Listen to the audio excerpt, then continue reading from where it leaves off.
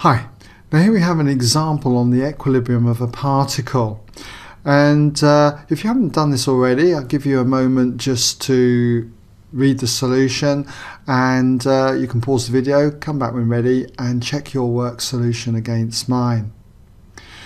In the meantime anyway, what we've got here is a particle P of mass 2 kilograms, and it's attached to one end of a light string and the other end of which is attached to a fixed point here, O. And the particle is held in equilibrium with OP making an angle of 30 degrees to the downward vertical by a force of F newtons. And this force acts in the same vertical plane as the string and acts at an angle of 30 degrees to the horizontal. And what we've got to do is find the value of F and the tension in the string. So how do we go about something like this?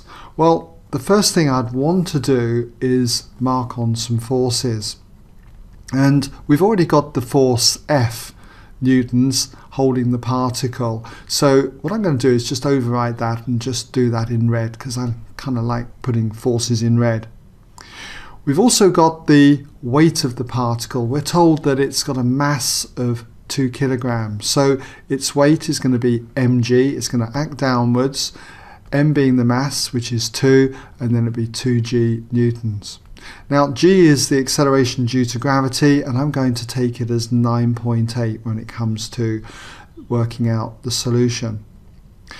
We've also got another force supporting P, and that is the tension, which acts in this direction, okay, away from P. So this is going to be, say, T, and that'll be T newtons. So these are all the forces then acting on P. There's no reaction. Some people ask me, oh, why haven't I put a reaction in? There's no reaction because this is not resting on a surface, okay? So these are the only forces acting on P. Now, we've got to find the value of F, and this means that we are going to need to consider doing some resolving of forces. Now, normally when I get questions like this, I would want to resolve upwards and horizontally. But I noticed something about this question which makes it different, and that is that if I was to draw a dotted line up here, okay, let's just put in this angle here. This angle is going to be 30 degrees because these two lines are parallel, and what we've got is alternate angles then, okay? Now, if that's 30 degrees and I know this is 90 degrees, this angle in here must be 60. And that means that the 60 degrees and the 30 degrees here tells us that this angle in here is 90 degrees. T and F are inclined at 90 degrees to one another. And that means that when it comes to resolving, finding the value of F, it's much easier to resolve in the direction of F because T is perpendicular to that direction and therefore won't enter our equation. It saves us having simultaneous equations with F and T in. So I consider that the best technique here in this question. But if you do decide to resolve upwards and horizontally, then go for it. Go for it and then compare your method with mine, okay? And you'll be able to then see how one is easier than the other. Okay, well, if that's the way I'm going to do my resolving, what I'm going to do is set up a dotted line then in this direction here, and we'll also have a dotted line along the string, so we'll put one down there, okay? So we need a few angles marked in, and what have we got? Well, we've got this 30 degrees here, so we've got these two lines crossing one another, so this angle here must also be 30 degrees. Now, let's start by resolving. So for part 1, okay, if we resolve in the direction of F, taking that direction as positive, okay, going outwards like that, that's the positive sense. So what we've got then is all of f acts outwards. Okay, so that's all of f. So that's that force done. As for t, that doesn't enter the equation. Okay, we're using, by the way, sorry, I didn't mention that. When I'm talking about resolving, we're using force equals mass times acceleration. The force being the resultant force acting on the particle. So I'm considering that resultant force, which is F. Now, T doesn't enter the equation because it acts perpendicular to the line of action here that we're taking, okay? But the 2g newtons, the weight of the particle, you can see that it's inclined to this line here. It's not perpendicular. So what we do is we split this into two components. One will be down in this direction and the other will be down in this direction. I'm assuming you're familiar with splitting a force into components. If not, you can see tutorials on my website on splitting a force into components. But the one in this direction we're not interested in because it's perpendicular to this line here.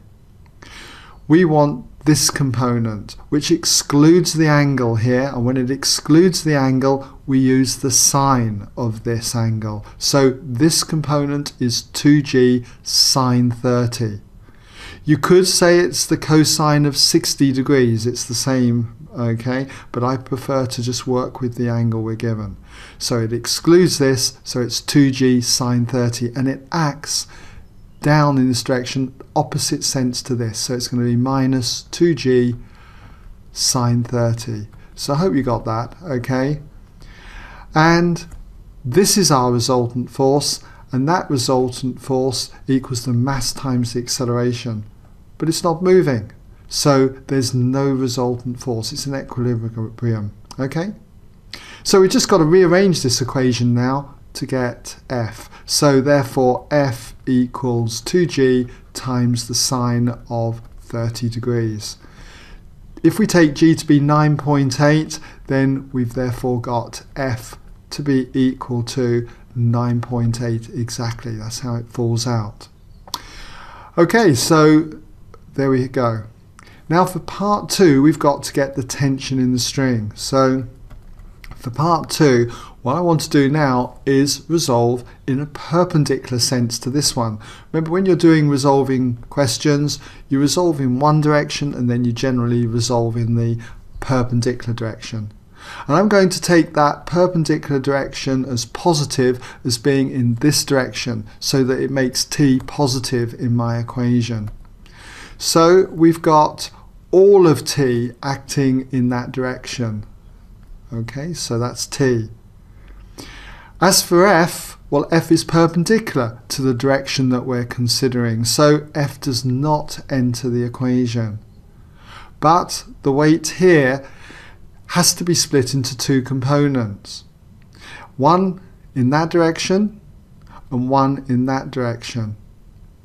The one in this direction, 2g sine 30, is now perpendicular to the direction that we're resolving, so it doesn't enter the equation.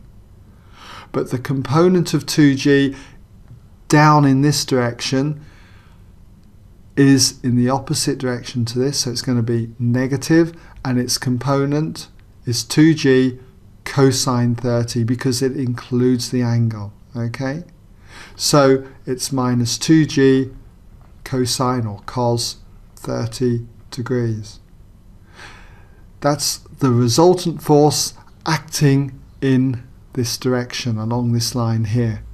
And because the particle's not moving, that resultant force is equal to 0. So we've just got to rearrange this, add 2g cos 30 to both sides, so you get t equals 2g cos 30 degrees. And if you work this out, the exact value, okay, because cosine 30 is root 3 over 2, the 2's cancel, you'll end up with root 3g. But if you substitute g as 9.8, you get t coming out as 16.97, and so on. And you could give that to a particular desired accuracy. So let's say we go for 3 significant figures. If I do, that's 17.0. 17.0 newtons then to 3 significant figures. Okay, so I hope that's given you an idea. As I say, resolving forces or splitting them into components can often be a problem. So if you want, as I say, tutorials on this, just go on my website, look under resolving forces or splitting forces in the index, and you should find it will take you to tutorials on this. Okay?